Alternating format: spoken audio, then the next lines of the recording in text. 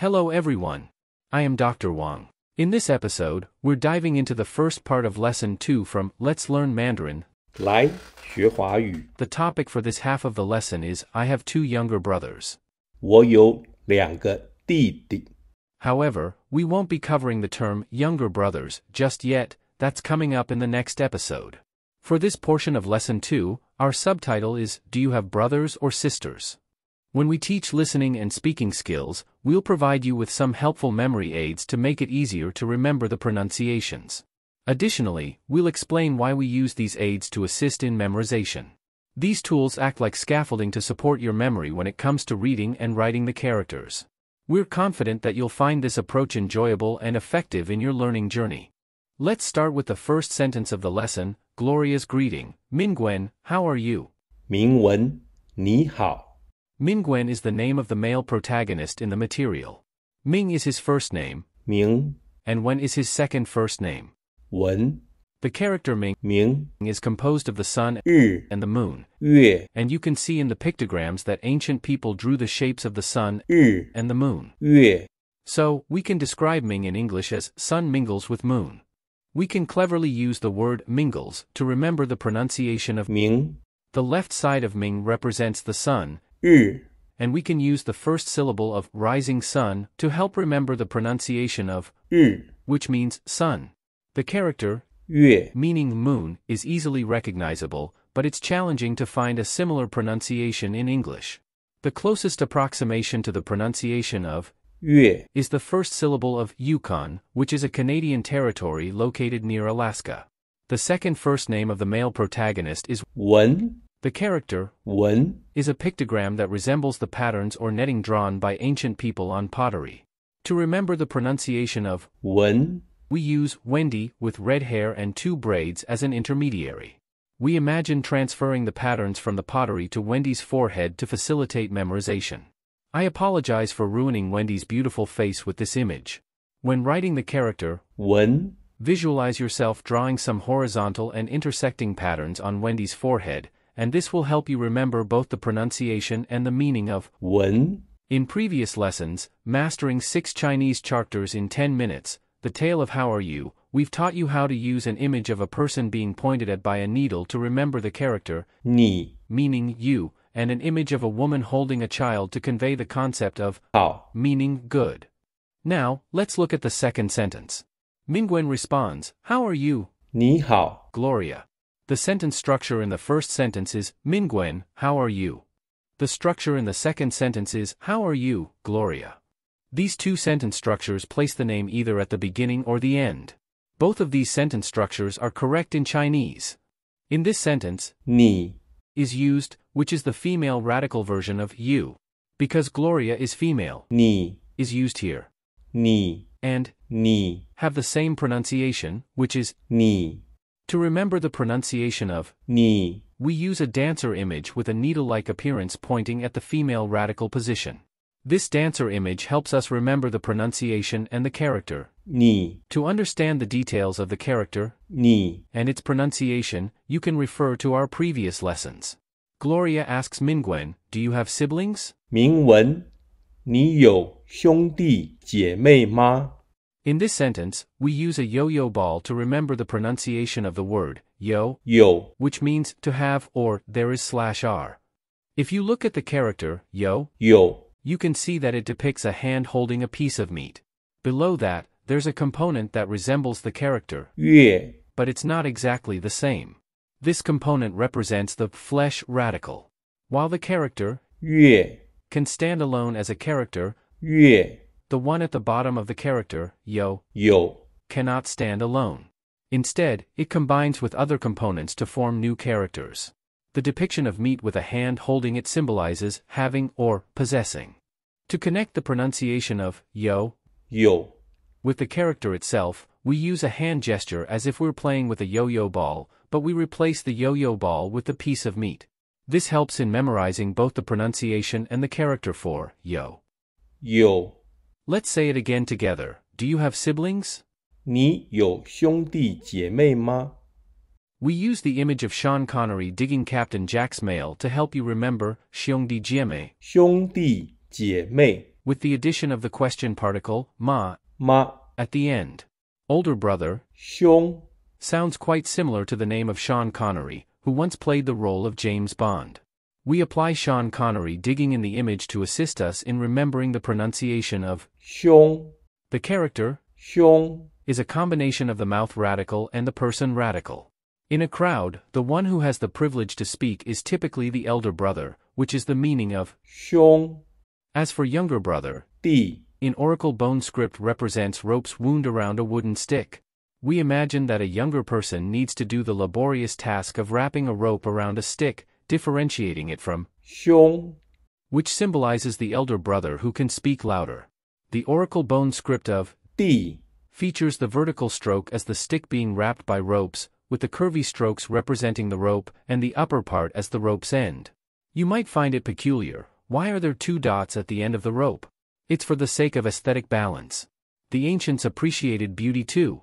The pronunciation of the character, d, 弟 is quite close to dig.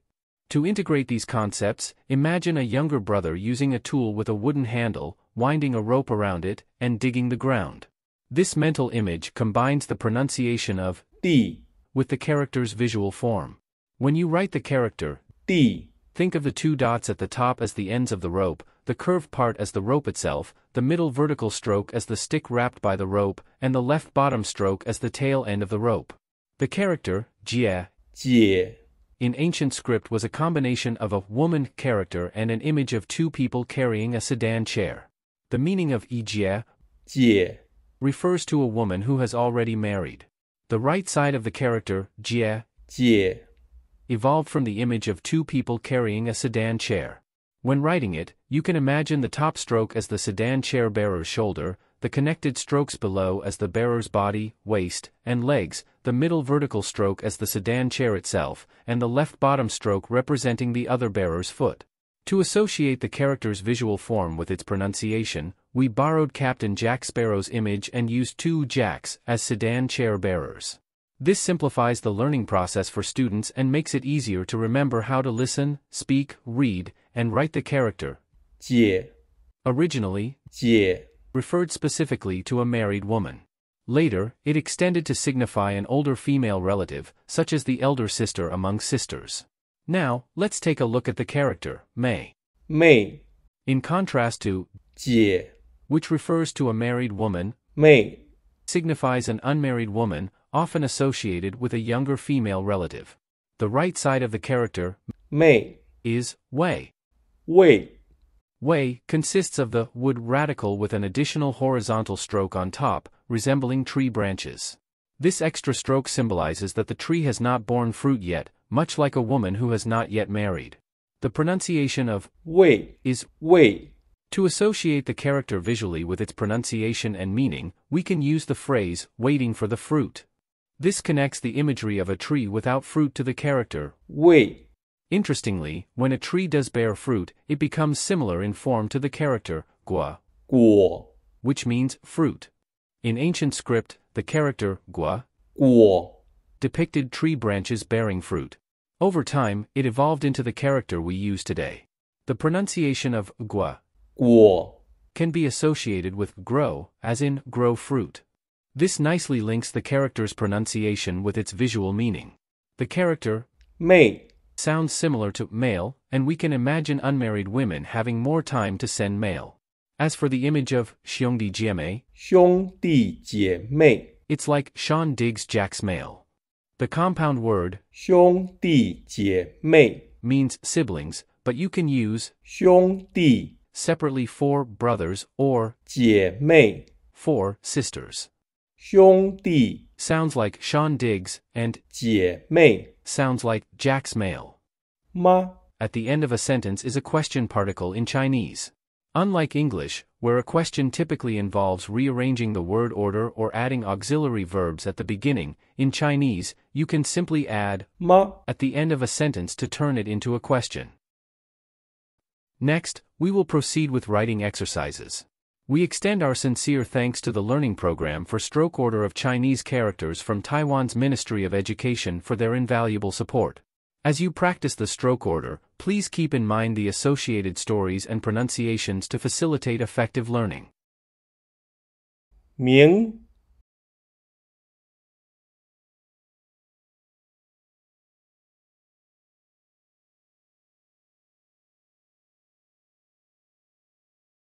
明文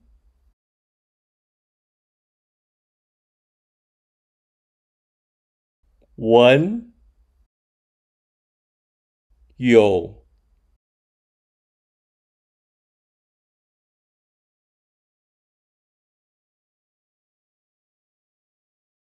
有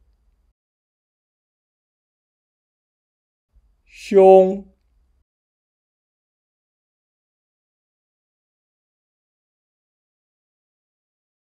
兄弟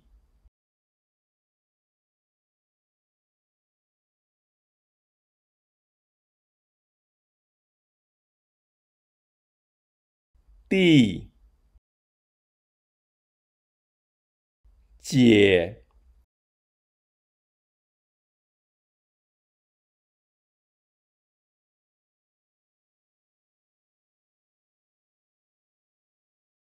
姐妹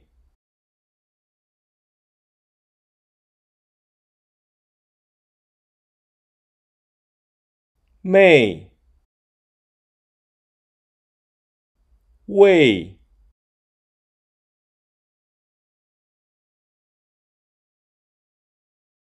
为木木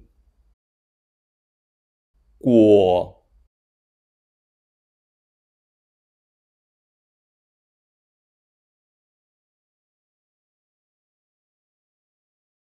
果 After practicing the stroke order, have you successfully memorized the pronunciation, characters, and the stories behind these Chinese words? The preceding content wraps up the initial portion of Lesson 2 in Book 1 of our Let's Learn Chinese series. The second half will be made available to you shortly. In this segment, we've delved into the vocabulary featured in the lesson. We've dissected the fundamental building blocks of these words and furnished mnemonic aids and narratives to facilitate the seamless association of pronunciation with characters. Our aim is to make the process of incorporating these words into your language skills a smoother and more intuitive experience. We hope you find these mnemonic intermediaries helpful and fun. Remember that language learning is a journey, and it's important to enjoy the process. Practice regularly and don't hesitate to review previous lessons to reinforce your understanding. Thank you for your attention, and see you in the next lesson.